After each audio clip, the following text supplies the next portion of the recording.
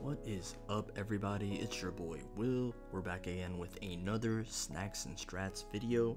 Today we're going to be covering Dragoons.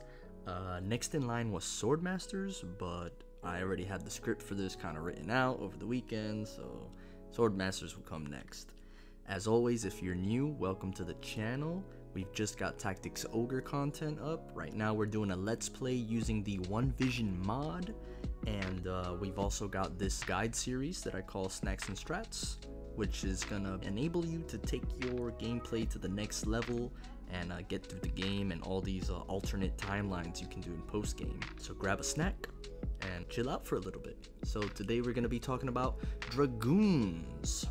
What can we say? Dragoons are courageous individuals forged from the same fiery pits as all dragons. The creed of Dragoons are the premier beast killers, PETA's sworn enemies, and valiant defenders of the front line. They are elite soldiers that even possess a bit of magical training, and having one in your party while hiking through the Farampa woods, descending into the Palace of the Dead, scaling Mount Weebury, or on your Chapter 4 travels through the northern parts of Valeria will surely increase your odds of survival. They've got a couple of key skills. Dragonfly is the first of those. It's one of my favorite skills in the entire game as it allows the Dragoon to teleport into an adjacent tile, which is great for bypassing Rampart Aura or getting to a different elevation for safety or setup. In the video, you're going to see a point where I try to reach a dragon, but I cannot because of his Rampart Aura. So I use Dragonfly, move up the extra space so that I'm in front of him, and then I can hit the dragon for big damage. So Dragonfly is awesome. The second set of key skills are the Dragon Slayer and Dragon Bane skills. Dragon Slayer is going to be this unit's bread and butter. It allows him to deal extreme damage to dragons on top of a guaranteed hit. Alternatively, the Bane version of this, so Dragon Bane, readies Dragon Slayer not only onto the Dragoon, but also his surrounding allies until their next melee. So now your allies have this until their next melee, and it allows them to quickly wear down a dragon, and the same property applies to the Beast Slayer and Beast Bane skills. So those are also key skills, but they basically do the same exact thing except for beast units. Notable skills after that, Dragoons can use instills on themselves, so think of those as just minor little damage buffs. You've also got access to Draconology and Teratology or Tetraology. Those are going to be your skills that are going to increase damage output for both dragons and beasts respectively. I normally don't really care about these skills that target other races, but on the Dragoon, I kind of see its value. Next up is Parry, of course. It's going to be great when you're up in these units' faces, or if you're in the front lines as well. It's going to help you survive a little bit. Reflect Magic can also help, especially if you're running a Void-based Dragoon, but mine tend to be on the bulkier side, so you might not even need Reflect Magic in my opinion. Overpower, like always, is fantastic. Make sure your hits are hitting. And then in terms of wards,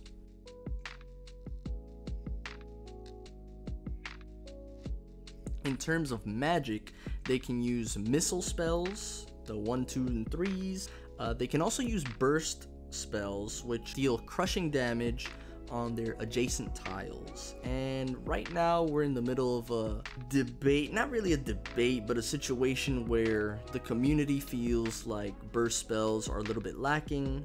Try them out, your mileage may vary, but I think the key aspect of magic where Dragoons are absolutely fire is when it comes to their minor area debuff. Dragoons can use one minor debuff from whatever elemental tree you spec them out for. And let me just run through those for you real quick because it's pretty cool. So each of these spells is going to affect a 4-tile radius. So, you know, the typical standard area. So you've got for the air, you've got a slow spell, deals a slow in an area. For earth, you've got the stagger and fall strike spell. For electric, you've got a area stun spell. For water, you've got a poison and TP removal in an area. That's pretty dope. For fire, you've got weaken and breach in an area. That's pretty dope. For ice, you've got a TP reset, which is fantastic. And then for divine, you've got silence, which is just a single tile. And then for dark, you've got wormhole, of course, which is that leaden spell that deals percentage based damage, which is perfect for beasts and dragons and other bulky units. In terms of gear, Dragoons have a plethora of options, including the one-handed and two-handed variants of swords, axes, hammers, and spears, in addition to two-handed katanas and cudgels. They can also use one-handed crossbows and one-handed fusils. I've always personally enjoyed my Dragoon being Jonin and his default kit with the spear. He's able to deal above average damage from a distance due to his ranks in Draconology, especially when paired with the Melta fire spell, which is that one that weakens and breaches in an area. Dragoons can also use heavy armor, evasion vests, helmets, armored leggings, physical based and hybrid based gloves. This makes them extremely versatile and well-rounded when it comes to damage output and bulk. In terms of synergy, depending on the magic element you choose, Dragoons can synergize with a variety of units and playstyles. In the video above, at one point my Varden uses Enrage on turn 1, boosting my Dragoon's damage, and he also helps open up the enemy lines alongside my Terror Knight through the use of their breaching axes. Do you have a couple of melee DPS like I did in the video above? Try running the Ice TP reset spell in order to keep those dragons and beasts TP free while you hack away at their scales and talons with the squad. You have a bunch of glass cannons with low RT? Try using the air slow spell for more opportunities, or the electric stun spell for RNG gimmicks. Are you a fan of stalling their front line? Try the water spell that poisons and removes a little bit of TP. You could also let in folks with Wormhole, the dark spell, which is especially good on dragons and beasts because of their high HP, as well as other tanky units like I mentioned earlier. So what are my final thoughts on Dragoons? Well, I still wish that this train wasn't interrupting if you guys heard it. But Dragoons are excellent units to have in your army, but far too often they're just left behind because people associate them as only being useful during those fights with beasts and dragons. The truth is, they have great stats, a wide range of builds, and their access to Jump 2, Dragonfly, and their innate ability to enter bodies of water only further enhances their prowess on the battlefield. So I definitely forgot to mention that as a notable skill. Jump 2, that is fire, y'all.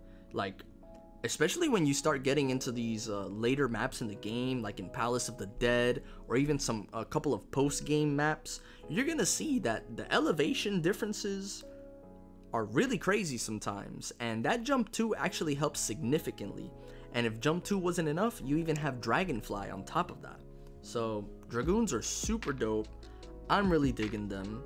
I'm definitely gonna start running one more often. This whole series has been like a learning experience for me, between testing things out, really getting my hands dirty and into all the nitty-gritty stuff. Coffee's notes whenever he comments under these videos are fantastic as well. If you guys don't already, go follow Coffee, man. He is like the Tactics Ogre guy. I'm just a pebble compared to Coffee, which is like a river of knowledge. So definitely shout outs to Coffee, man. Appreciate it.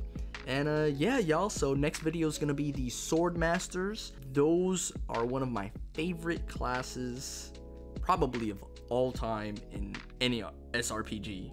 Like, I mean, the shenanigans I'm about to show y'all with Sword Masters, y'all don't even want to know, bro. But I'll catch y'all next time. Thanks everybody for all the views and all the engagement with the comments. You guys are rocking it. I've got a couple of little surprises for y'all. I don't want to ruin anything. No spoiler alerts, no bad juju, but I'm working on a couple of cool things for both the channel and just surprises in general. So keep on the lookout. If this helped you, if you enjoyed it, drop me a like, drop a sub, consider sharing it to a friend who's thinking of getting into Tactics Ogre, or any SRPG lover out there. And yeah, y'all, I'll see y'all next time. Peace.